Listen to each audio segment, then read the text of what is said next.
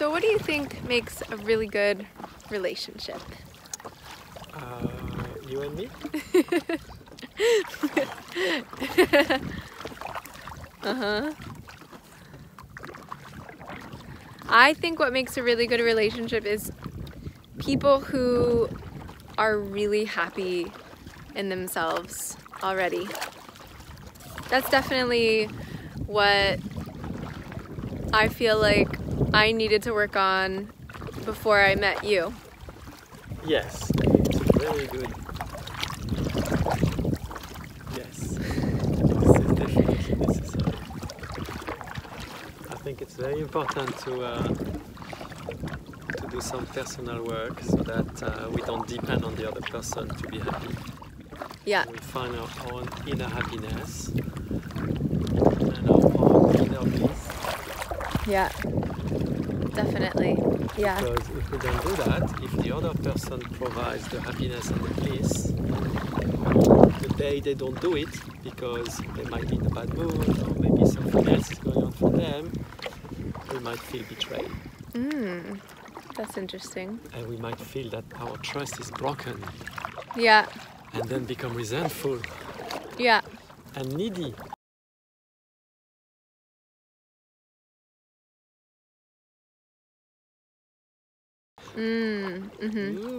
Yeah, neediness is not that great. But I think that it's important to work on yourself, you know, to develop yourself. But I think it's also important to be with someone who you are really aligned with, you know, someone who you share values with, who you share goals with, who you share life vision with.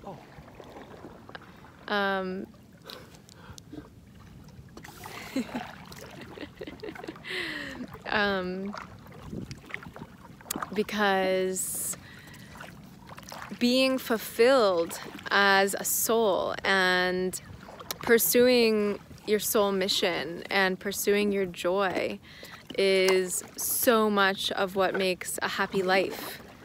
If you're not, you know, really living the life of your dreams or moving toward the life of your dreams, then life can become pretty dull. And then you do depend on your partner, or unconsciously you might depend on your relationship to give you joy. And in addition, I feel like something I've been thinking about is that when, like the reason why so many couples in today's age, like we hear about so many people getting divorced and stuff like that, is because they don't spend time together. And they spend so much time doing work and in stress and in fear and in survival. And then they have like maybe like 1 or 2 or 3 weeks out of the year where they go on vacation or, you know, watch a movie or something. But, you know, Xavier and I spend so much time together, don't we, babe? We love it. Yeah. We love being outside. We love connecting to nature. Beautiful flower. We travel the world, and part of what allows us to do that is that we're living in alignment with our soul's purpose. So we have had the calling to teach and share our wisdom and who we are with the world, and the universe supports us. And so we are able to be in really beautiful places and just garden and swim. And oh my God, it looks like there was a rainbow behind you. And yeah, I think that is also really important for a healthy, thriving relationship, is basically the thriving, happy people.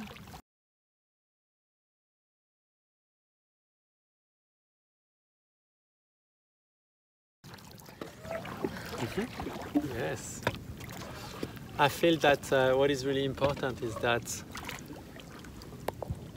our passion is to travel and go in beautiful places, but it's working for us because we are in love, and when we're in love, the universe opens itself to our project. So whatever project we would have, if we didn't, let's say we didn't love traveling, we loved being at home and just doing gardening, we would have a blissful life and a very successful being at home gardening, because we cultivate our relationship and we cultivate the love, and love is the language of the universe, so the universe supports it. So basically whatever project we have, if we have a successful relationship, it will very likely be supported by the universe if the universe feels our love and our deep connection with nature.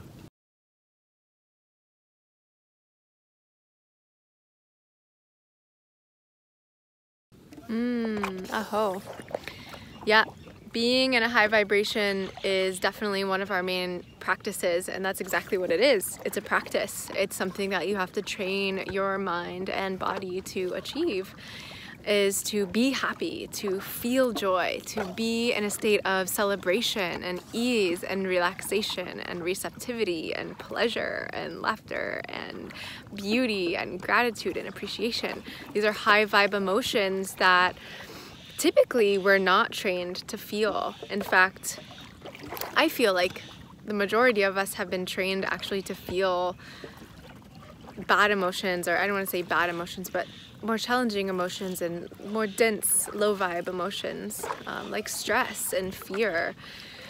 And our true state of being, the truth of who we are, is bliss, is creative expression, is joy. The joy of being alive is our aliveness. And when we come in nature, when we are in nature, and when we're with people that we love and adore, I think it's a lot easier to access that. And that's one of the reasons I advocate for relationships. Of course, some people are in a stage where they just need to focus on self-development and self-love and self-care and understanding the self. But I see, the new world as a world where people live together, where people live in harmony and in love and in romance. And, Xavier and I have been together for a few years now, and we have not left what's called the honeymoon phase. We don't believe that phase has to ever end. Like, we truly believe that we can live in bliss and joy. And that doesn't mean that we don't ever experience like difficult feelings or challenging experiences. Of course, that is part of the human life cycle. We have to experience challenges and setbacks and obstacles so that we can grow. And that's actually part of the rainbow of life. Yes. Yeah. I believe the honeymoon phase is something that comes very easily when we're at the beginning of a relationship, and we can keep it going and we can cultivate it, and this is what we want, is what we choose, and it requires cultivating like a garden. Like a gardener will cultivate the garden and remove the weed. We remove shadows. We go and hunt shadows and remove them and look at them and say, hey, this doesn't belong into the container of our relationship. This behavior, this learned behavior, this subconscious behavior does not belong here. It's not welcome. So we also cultivate what needs there, like the fertilizer and like the compost that plants need to grow well. Like, we actually cultivate constantly new skills and new techniques and new practices that we do so that we can cultivate our honeymoon forever phase.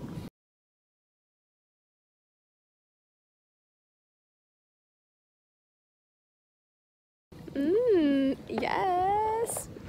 Another thing that I think makes our relationship successful is that, like I said,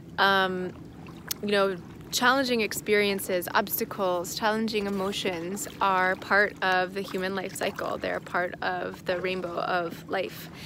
And so many of us are taught and have been conditioned to ignore or deny or suppress our emotions, our grief, our hurt, our rage, our anger, as well as our sexuality.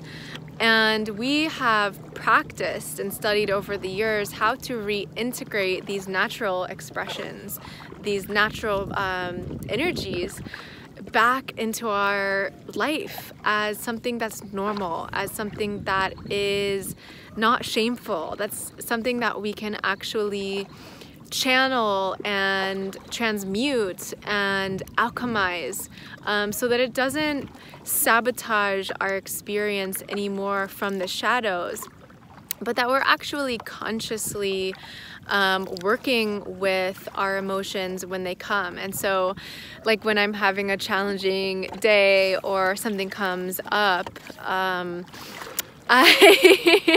it's like we embrace it's like I'm not pretending that it's not there. And Xavier can kind of like laugh about it at me, like he can kind of laugh at it because it's normal, and he can like kind of be lighthearted about it rather than kind of like shaming each other and pretending that we don't have emotions and trying to like play games on each other. Like, we don't do that, me and Xavier. We don't play games on each other. And I think that's one of the reasons why we're so happy together, is that we can be 100% who we are, whether that's angry, sad, acting like a tiny baby who's just like didn't have like what she wanted when she needed to be nourished. And we can play out those parts of ourselves with love and with presence and consciousness until they dissolve back into consciousness, until they dissolve back where they came from, and we can come back to our true state of being, which is perfect peace and love.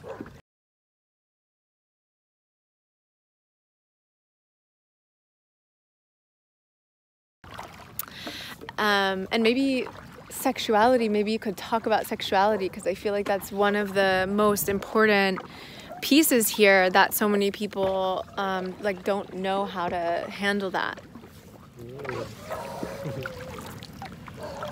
Well, it's the same as our relationship. Sexuality at the beginning of the relationship, it's like our animals and our instincts and the pheromones are doing all the work. So sexuality is amazing at the beginning of a relationship because it's Can we natural. go into the sun? Sorry, babe. This way? Yeah, just because, you know, I want to have a light. and it's also getting dark. Okay, but tell us. So at the beginning of a relationship, there's like lots of pheromones and things are happening sexually. And it's very easy. And as we go, those easy pieces needs to be replaced by pieces that we cultivate to feed all our chakras. So it's not just the animal chakra and the basic and the pheromones that are doing the subconscious work for us. We can actually feed those pheromones, and we can actually feed them with our heart and with our voice and with our visions and our spirit and basically with our whole body. But this requires cultivating and practicing. Totally. So this is imagining that it will all be coming by itself, often turn into a disillusion, and that's why sometimes there is a tendency to go and find a new partner and a new partner and a new partner, because we know we are supposed to have an amazing sexual life, but because we don't know how to do it, we stay on chapter 1, and then when chapter 1 is finished, we just go and open a new book because that's all we know. But there are actually a lot of beautiful chapters in the book. We just have to write the book. Yeah. Beautiful. I love the way you said that, babe. Yeah, absolutely. Yeah. I think being aware of our... Yeah, let's look at the sunset. Ooh. Wow, that's epic.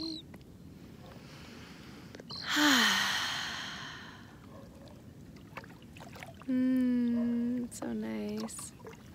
Thank you. Wow. Being aware of our... Being masterful with our sexual energy and our relationship with our body and our emotions, and learning how to easily access different parts of yourself and empower different types of expressions in yourself, and decondition ourselves from the belief that we have to be a certain way, is really helpful in a relationship. Like, for example,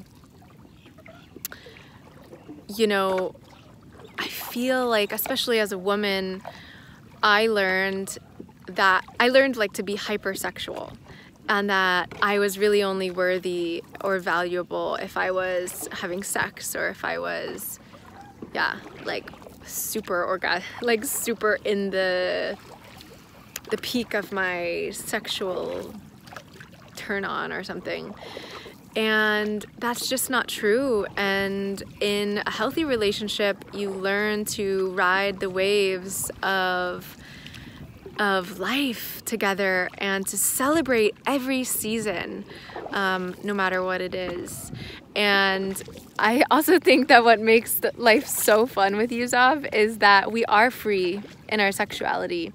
We spend most of our time in the nude just because it's comfortable for us and it feels amazing, and we are confident about our sexuality. And that's something that when I was manifesting Xavier, I was manifesting a partner, I said, I want to be with someone who is sexually conscious and sexually aware, who has mastered his sexuality and has mastered his sexual energy, and isn't just like who is not just here for the sex, and at the same time knows how to have a really great time sexually, supporting my feminine, holding space for my feminine, and able to express so many different parts of himself confidently in that way.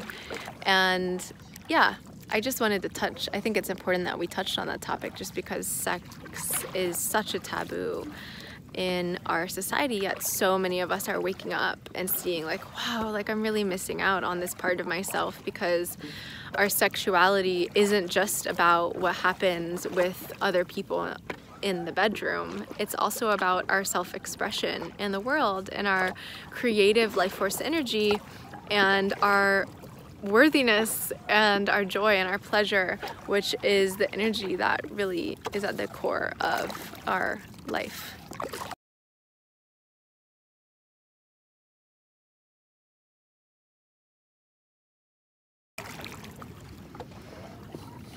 I think I'm complete for now. What about you, baby?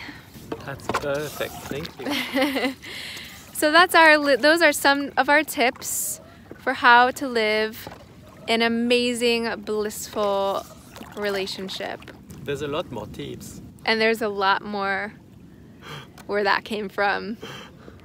A lot more. So let's stay connected, and we send you so much love. That's what she said.